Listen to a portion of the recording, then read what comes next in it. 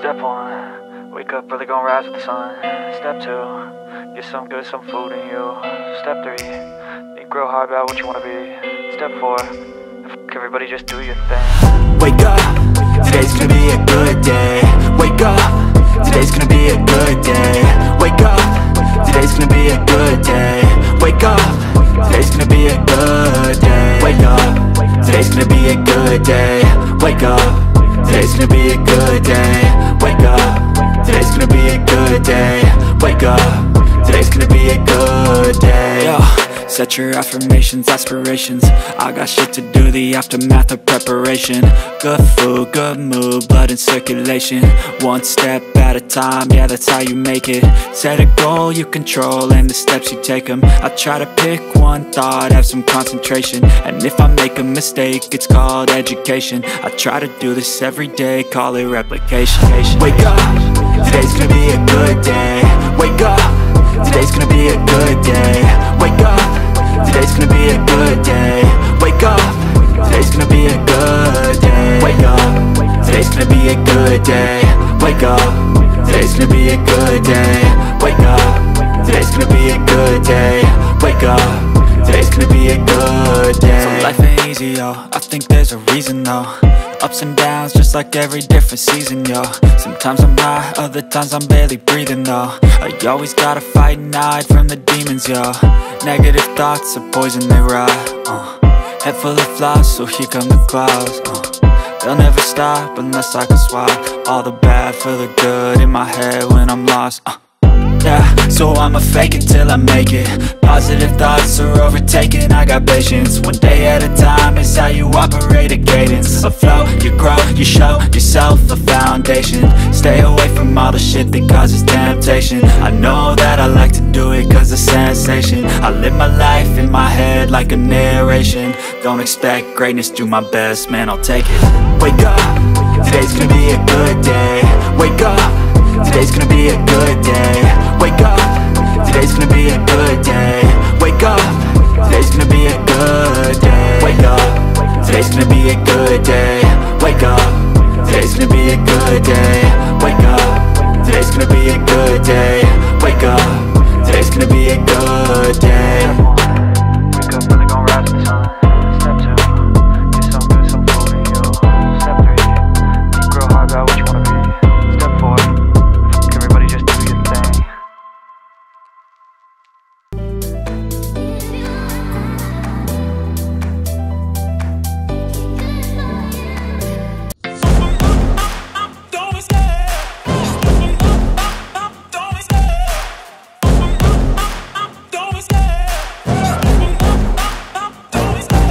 Love the chase and the hunt, and I set the pace when I'm running. I always take what I want and I always give it 100. Don't need a bank, no, I'm funded. Play the game like it's nothing. I'm always thankful for something. Don't take for granted, stay humble. Now wake up, it's time to look at the enemy. Look in the mirror if he is no friend to me. It's not working out, maybe it's the chemistry. It's time to break up so I can make a better me. Better believe in your mind, cause it's everything.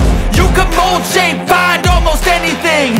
All it takes is some time and some clarity to find your identity. It's mind over everything.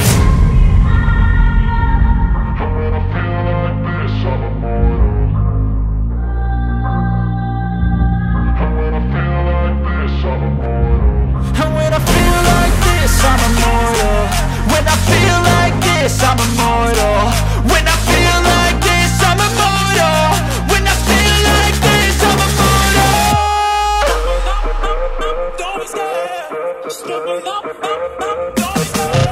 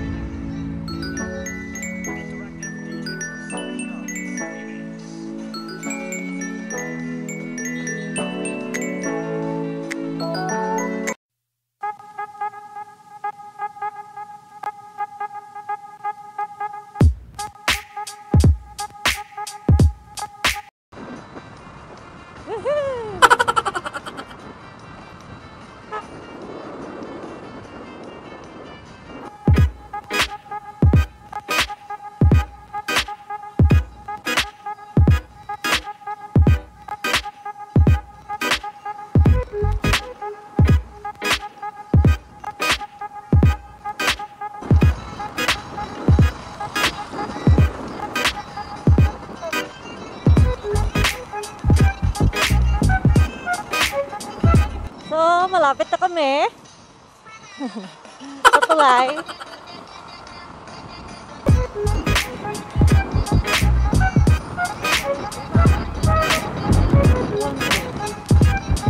Pumping station yata yun. Ay, yung pangharang. Ewan ko.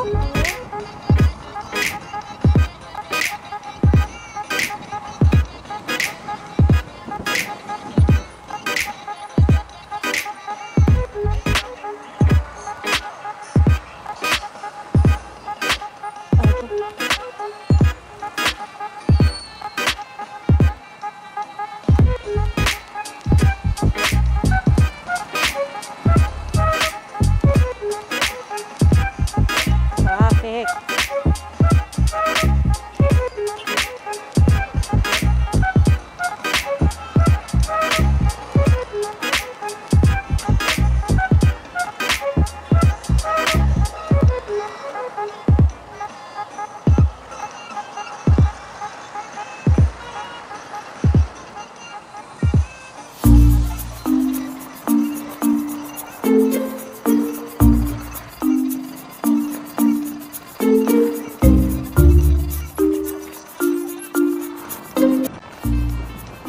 Grabe init ngayon, no?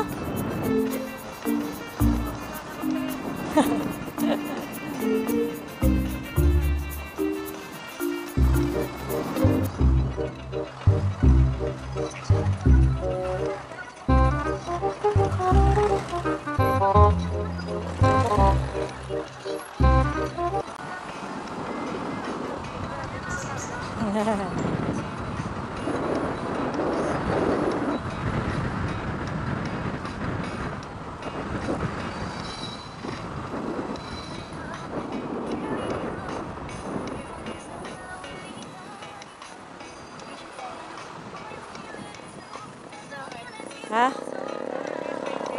Ha? Hi!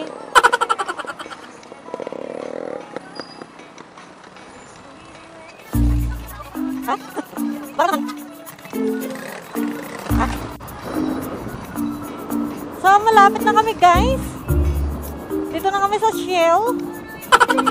Dito na kami sa Medical Center, St. Camelos.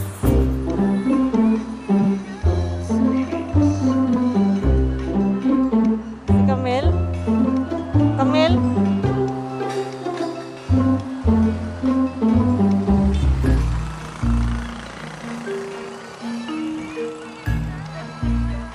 FedEx. FedEx. Feed your ex. Wow. Gaga. Oh.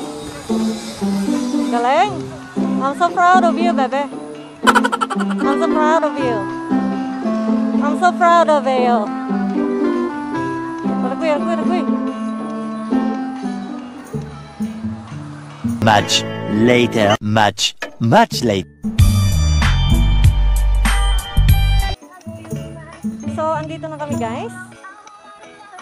Andito na kami sa Sumisho.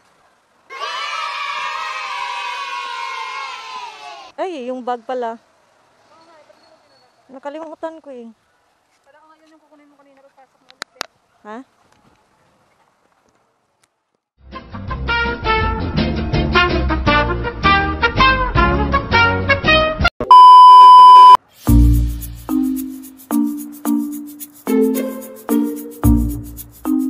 A few inches later.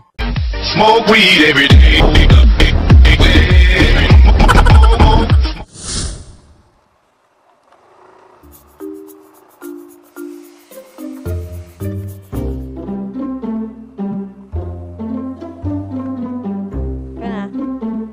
Okay na.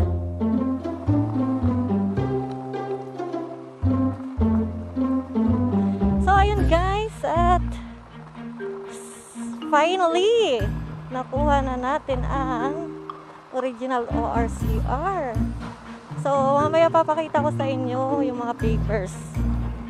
So, kung anong mga papers yon. So, nakuha ko na rin yung duplicate ng aking susi.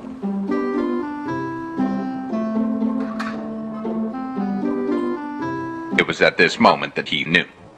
fucked up.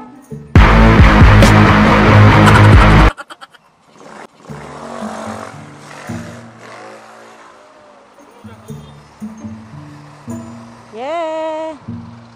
So, before that, syempre, magmi-music muna ako. Bluetooth mode.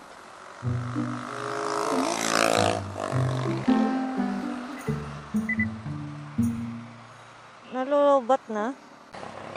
I need somebody who can love me at my worst. No, I'm not perfect, but I hope you see my worth.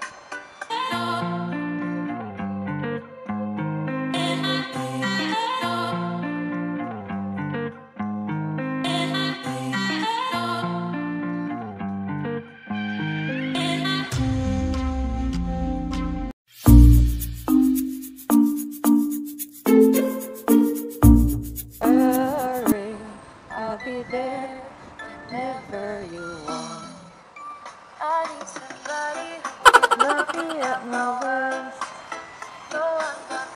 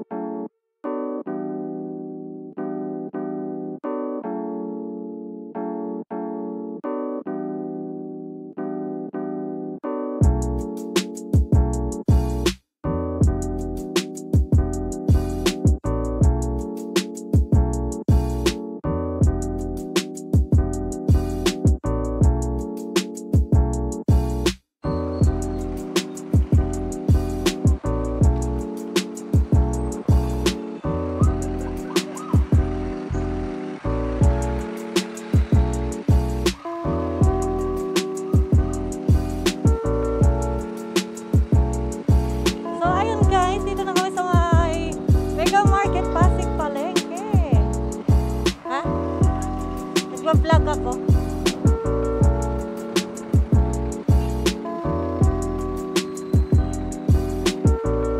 At pauwi na kami.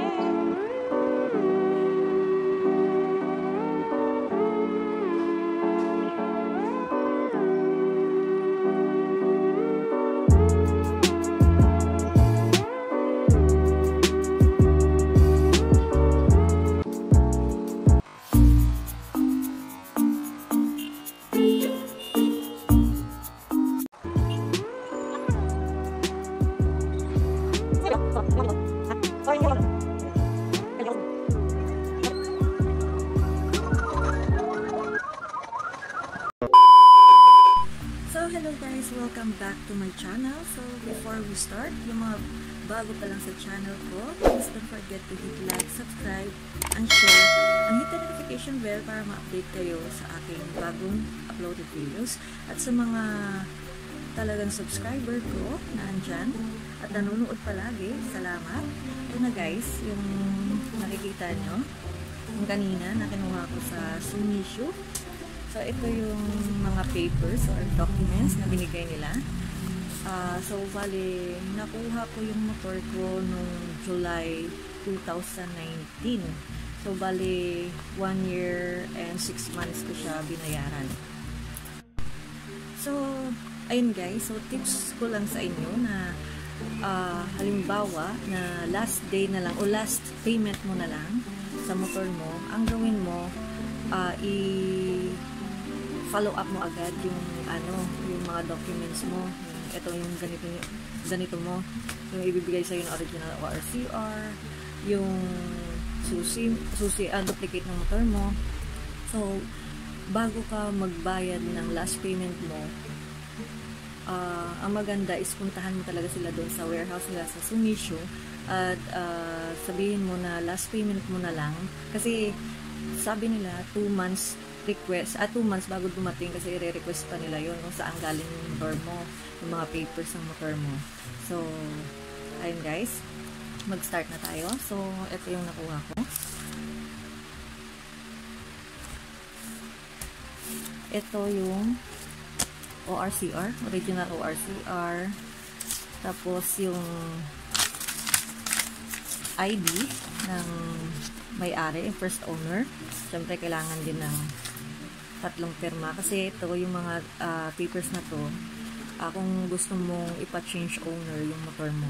So, pwede. Kasi complete naman to. Tapos, itong assignment. Hindi ko alam kung ano to. Tapos, itong certificate of fulfillment. So, ito yung nagpapatunay na fully paid na talaga yung motor mo. At ito rin yata yung mga papers na kailangan mo pag nag-change ownership ka. So, ito, greetings. Ito yung parang appreciation, ano ba tawag dito, ng Sumisho sa'yo, kasi nga na fully paid mo yung motor mo doon sa kanila. And also, itong, teka lang guys, itong special power of attorney, sale and transfer. So, ito guys, ito yung mga talagang kailangan natin. So, next, itong siyempre, deed of absolute sale. So, ayan. So, yung nung binigay nila sa akin to guys, hindi pa siya notary. Wala pa siyang notary. So, ikaw yung magpapa-notary niyan. Ayan. So, magkano lang naman, ay yung binayaran ko is 350 yata. Dito lang din sa City Hall. So, bali dalawa yung bibigay nila. Yan, yung copy. Tapos yung secretary certificate. Ayan, dalawa din yan. And, syempre, mga agent nila, mga employee ID. Ayan. Ayan. Ayan, yung secretary certificate. So, dalawa din yan. Ayan. So, ayun lang naman guys. At yung, syempre, yung duplicate niya. Ayan. Duplicate ng susi niya. So, ayun guys. Na fully paid ko siya. Wala pang 18 months yun guys. Kasi, binayaran ko siya before mag 18 months yung motor ko. I think 2 months or 1 month bago siya mag 18 months. So, thankful pa rin ako kasi ayun, na fully paid ko siya. Kahit nung may pandemic, talagang tinitipid ko lahat ng sahod ko, yung mga kailangan ko para lang on time ko siya mabayaran. So, ayun. So, yung total neto guys ng motor na binayaran ko, saan ba yun? Meron dito yun. So, 50,547. Kasi may ang monthly ko nito guys is 3,347 yata. Tapos kasi may rebate sila ng 500 pesos every time na on time ka magbayad sa kanila. So okay lang din. So, okay naman tong Sumisho na to. So bali nakuha ko tong mga documents na to 2 months na yata. Yung ginagawa ko is talagang kinukulit ko yung agent doon sa may Sumisho, pabalik-balik ako. Tapos yung gagawin nila is i-follow up din nila doon. Tapos kung doon na yung itong mga documents mo, iti-text kanila through Viber or bibigyan kanila ng contact. So ayun lang guys. So if you like this video, please don't forget to hit like, subscribe, and hit the notification bell para ma-update kayo sa mga bagong videos ko.